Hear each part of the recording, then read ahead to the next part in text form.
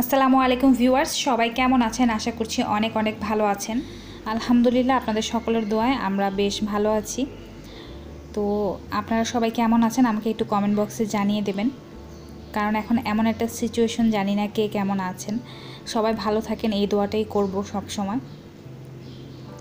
তো আমার বাসায় একটু বেশি করে বাজার করা হচ্ছে, অ্যাকচুয়ালি রমজানের জন্য এখন বাজার করছি। তো অনেকেই তো করোনা ভাইরাসের ভয়ে বাজার করছেন, এখন আবার রমজানের কথাটা ভুলে গেলেও চলবে না, সামনে আবার রমজান রয়েছে। তো সেই জন্য কিছু বাজার করা হলো, বাজারগুলো আমি গুছাচ্ছিলাম। তো 10 কেজি পেঁয়াজ এনেছে, বাসায় তো রাখার মতো তেমন কোনো জায়গা নেই, কোথায় কোথায় রাখবো সেটা চিন্তাভাবনা করে নিচের র্যাকের একটু জায়গা ফাঁকা ছিল, সেখানে কিছুটা পেঁয়াজ রাখলাম। আর আলুগুলো এক জায়গাতেই রাখলাম, আলু তো সহজে নষ্ট হয় না, তাই এক জায়গাতে রাখলে সমস্যা নেই, নতুন পুরনো এক জায়গাতেই রেখে দিলাম। আর এভাবে বাতাসের মধ্যে খোলা রাখলে এমনিতেই ভালো থাকে। আর এই যে এখানে দেখতে পাচ্ছেন যে আদা এনেছে, তো আদাগুলো আমি জিপলক ব্যাগে রাখছি। সবসময় আদা আমি ফ্রিজে রাখি, আদা আমি বাইরে রাখি না, বাইরে আদা রাখলে কিন্তু আদা শুকিয়ে যায়।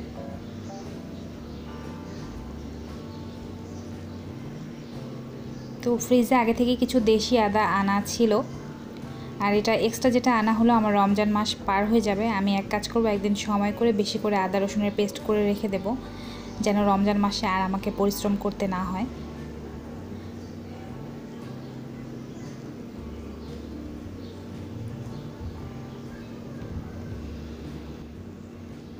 তো ভালোভাবে বাতাসটা বের করে আমি এটা একটা পলের মধ্যে ভরে এখন ফ্রিজে রেখে দিচ্ছি, একদম টাটকা থাকে কিন্তু কোনো নষ্ট হয় না। আর বাকি যে পেঁয়াজটুকু আছে আমি এভাবে মেলে এটাকে আমি সোফার নিচে রাখছি। চাইলে খাটের নিচে রাখতে পারতাম, কিন্তু খাটের নিচে কিন্তু তেমন জায়গা নেই, ওখানে তো আমি আমার কাচের জিনিসগুলো রেখেছি সব, এই জন্য এখানেই রাখলাম সোফার নিচে। মাঝে মাঝে চেক করতে হবে, পচা থাকলে আগে খেয়ে ফেলতে হবে। আর একটা সয়াবিন তেলের বোতল নিয়ে আসলো 5 লিটারের। আগের তেল এখনও শেষ হয়নি, আগের তেল এখনও মাসখানেক যাবে, আবার নতুন একটা আনলো, এটা রমজান মাসে লাগবে।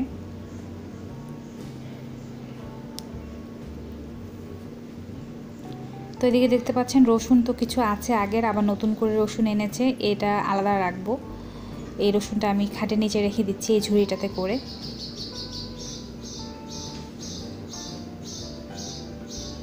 এগুলো জিনিস যেটাই যেখানে রাখি না কেন ওটা কিন্তু চেক করতে লাগে।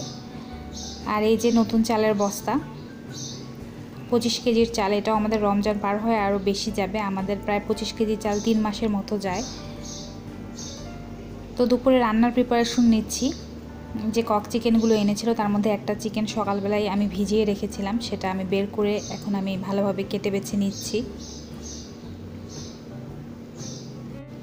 পুরোটা আমাদের লাগে না, অর্ধেকটার মতো নিলে আমাদের হয়ে যায়, আর আরেকটা অর্ধেক যে অংশ থাকবে সেটা দেখা যাবে যে পরবর্তীতে আরেকদিন খাওয়া যাবে। আর পেঁয়াজও কেটে নিচ্ছি। তো এই পেঁয়াজগুলোর ভেতরে এই যে গাছের মতো কিছুটা আছে, আর একটু মানে পিছলা টাইপের, দেশি পেঁয়াজটা, এই কারণেই। এতগুলা যে পেঁয়াজ আনা হলো সেগুলো ভালো থাকবেও কিনা এটাও একটা টেনশন আছে।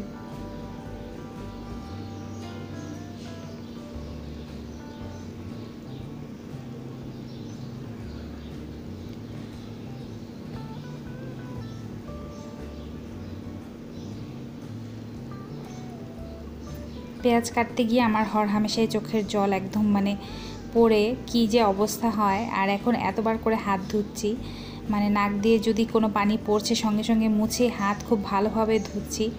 আমার যে 570 সাবান আছে সেটা দিয়ে হাত ধুচ্ছি, হাত ধুতে ধুতে মানে হাতটাই সাদা হয়ে যাচ্ছে বারবার করে।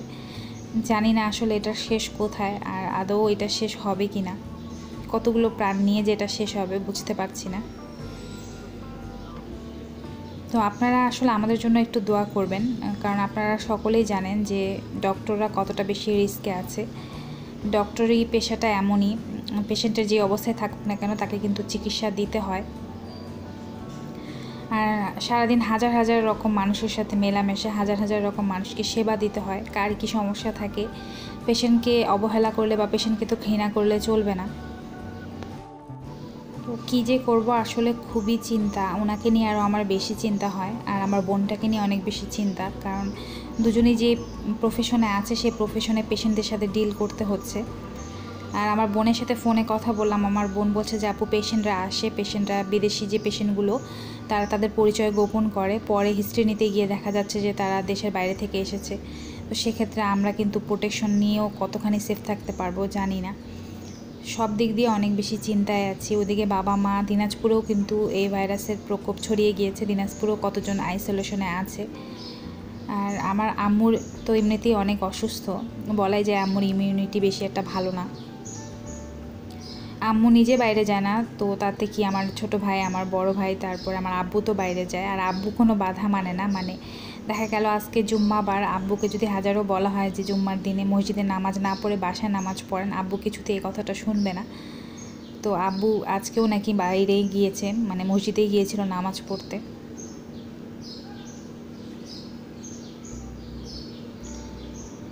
তো আপনাদের ভাইয়া খুবই মানে সেফ থাকার চেষ্টা করছে, যদিও সে মাস্ক ইউজ করছে। তারপরে বাইরে থেকে এলে তার কোনো জিনিসই আমি ধরতে পারি না, মানে দেখা যায় আমি হয়তো তার ব্যাগটা হাতে নিতে গেলে আগে নিয়ে রাখতাম, জায়গা মতো রাখতাম, তার জিনিসগুলো জায়গা মতো রাখতাম, এখন সে কোনো জিনিসই আমাকে ধরতে দেয় না। সে বাইরে থেকে এসে নিজে ক্লিন হয়ে তার জিনিসপত্র সব এক কোনায় রেখে দেয় আর বলে যে ওগুলো কোনো জিনিস তুমি ধরো না। তো এতটা বেশি সতর্ক থাকছি, দুজনেই চেষ্টা করছি অনেক বেশি সতর্ক থাকার, হাতও ধুয়ে ফেলছি বারবার করে। তারপরও কতখানি এটা কন্ট্রোল করা সম্ভব? যেমন উনি যে জিনিসগুলো স্পর্শ করছে, এসে হয়তো দরজাটা ধরছে, আমি আবার সেই দরজাটা ভুল করে ধরে ফেললে আমার বেশিরভাগ সময় দেখা যায় যে আমি খেয়াল করি না, উনি আবার আমাকে ধমক দেয় যে এই আমি এটা ধরেছি, তুমি এটা ধরলা কেন, তুমি তাড়াতাড়ি করে হাতটা ধুয়ে ফেলো। তো বাসায় কিছু এক্সট্রা টমেটো ছিল, আজকে চিকেনের মধ্যে টমেটো দিয়ে দিলাম। আর এটা কিন্তু আপনাদের ভাইয়ের কাছ থেকেই শিখেছি, ভালোই লাগে খেতে।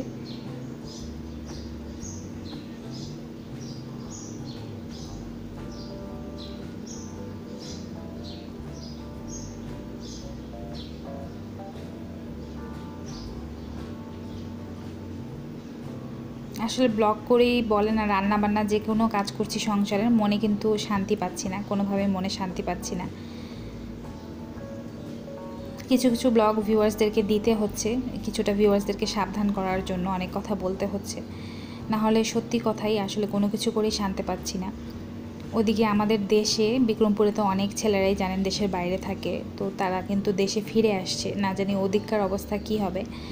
আমার দেবর আবার কথা শুনে না, ওর অনেক বন্ধুরা আছে দেশের বাইরে যারা থাকে, তারা এলে তাদের সাথে দেখা সাক্ষাৎ করতে চলে যাচ্ছে। তো খুবই একটা, ইনি তো বারবার করে ফোন দিয়ে ধমক দিচ্ছে যে বাইরে যাবি না, কারোর সাথে মেলামেশা করার দরকার নেই, কিন্তু মানে এই বয়সের ছেলেরা কিন্তু কথা শুনতে চায় না। এই বয়সের ছেলেরা মানে দেখা যায় যে যতই বড়রা কোনো কিছু বলুক না কেন, নিজেদের মতো করে চলতেই পছন্দ করে।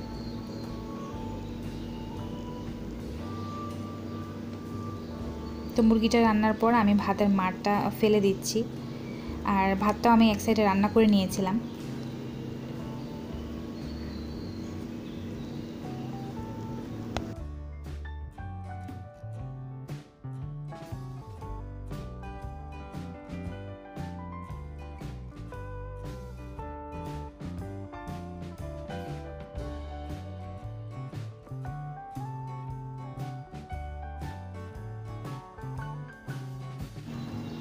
তো শিং মাছ একটু অবশিষ্ট ছিল, একদিন পরিষ্কার করে রেখে দিয়েছিলাম রান্নার সময়। আজকে রান্না করলে শিং মাছ শেষ হয়ে যাবে, আর শিং মাছ নেই। এখন আমার ফ্রিজে চিংড়ি মাছ, ইলিশ মাছ আর হচ্ছে কাতলা মাছ আছে। আর আগের দু একটা মাছ থাকতে পারে, খেয়াল করিনি, হয়তো ইলিশ মাছের মাথা টাথা কয়েকটা থাকতে পারে। তো আজকে আর কোনো ভাবলাম সেকেন্ড তরকারি রান্না না করে এই শিং মাছটা রান্না করি আর একটু ডাল করে নেব, তাহলেই হয়ে যাবে। আর রাতের বেলা রুটির সাথে মুরগির মাংসটা দিয়ে খাবো, আর উনি যদি মাংস দিয়ে না খেতে চায় তাহলে ওনাকে একটু ডাল দিয়ে দেব।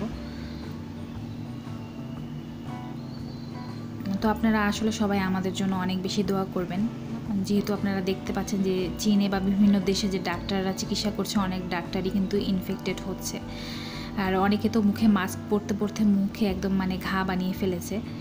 আমি আপনাদের ভাইয়াকে বললাম যে কিছুদিনের জন্য ছুটি নিতে বা বাসায় থাকতে, কিন্তু সে যতই আমি বলি না কেন নিজে কিন্তু সবাইকে সাবধান করছে, কিন্তু নিজে ঠিকই হসপিটালে যাচ্ছে। আমি যে বলছি তো বলছে যে আমার পেশা এটা, আমি তো ঘরে বসে থাকলে হবে না, আমি এটা পেশেন্টের সেবা আমাকে দিতেই হবে। তো ওদিকে আমার শাশুড়ি মাও বারবার করে ফোন দিয়ে যে তুই একটু সাবধানে থাকিস। আমার ভাইয়া ভাবি সবাই মানে আমার ফ্যামিলি থেকেও সবাই ফোন দিয়ে বলছে যে ডাক্তারদের কিন্তু অনেক রিস্ক। ওদিকে বর্ষা হসপিটালে কাজ করছে, পেশেন্টদের মুখে হয়তো কাজ করতে হয়, কার কী সমস্যা আছে কে জানে। ওদিকে ওদের হসপিটাল, বর্ষাদের হসপিটালও বন্ধ দেয়নি, মানে সব মিলিয়ে একটা বিপজ্জনক অবস্থা।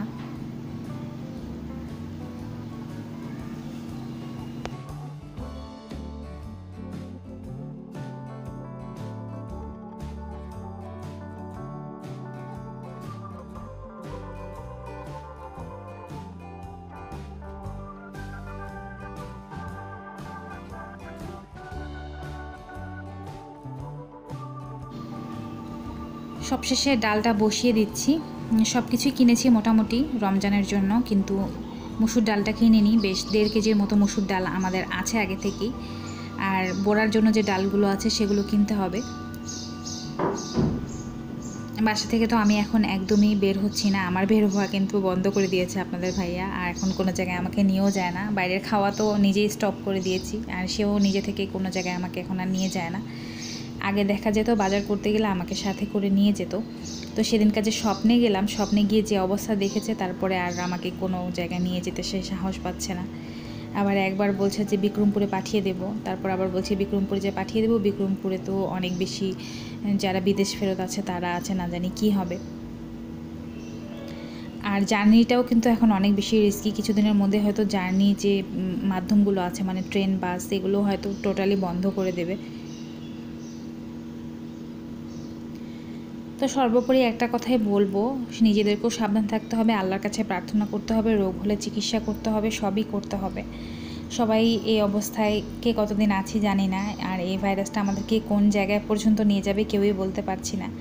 সবাই আল্লাহ পাকের কাছে দোয়া করি, 5 ওয়াক্ত নামাজ পড়ি, ঈমান আনি, ক্ষমা চাই, নিজেদের যত্ন নেই, পরিবারের যত্ন নেই, বিশেষ করে মুরব্বীদের যত্ন নেই। তারপরে যা আছে কপালে সব মেনে নেব, কোনো কিছু করার নেই।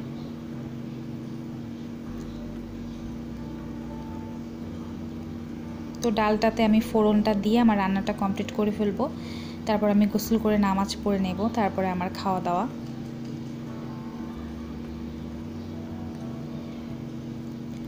রান্নাটা কমপ্লিট হয়ে গিয়েছে, ডালটা ফোড়ন দেয়া হয়ে গিয়েছে, ডালটা রাখলাম এখানে একদম গরম। তো যতই গরম গরম রান্না করি খাবার কিন্তু খাওয়া আমার গরম গরম কখনোই হয় না, কারণ আপনাদের ভাইয়া এখন নেই, হসপিটালে গেছে।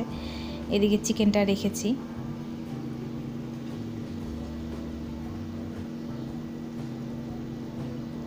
এদিকে শিং মাছের তরকারিটা রেখেছি। শিং মাছ আমার শেষ হয়ে গেল খাওয়া।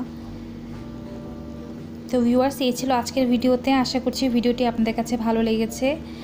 আজকের ভিডিও এখানেই শেষ করলাম, আগামীকাল নতুন ভিডিও নিয়ে হাজির হয়ে যাব। আবার আগামীকাল হাজির হতে পারবো কিনা, বেঁচে থাকবো কিনা জানি না। সবাই সকলের জন্য দোয়া করি, সবাই সুস্থ থাকার চেষ্টা করি। ভালো থাকবেন, আল্লাহ হাফিজ।